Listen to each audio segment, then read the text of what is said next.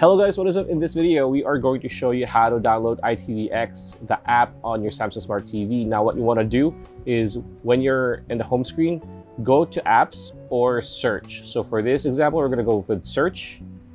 So it's going to bring you to the search bar where we need to type ITVX or just ITV because it's the same thing. ITV.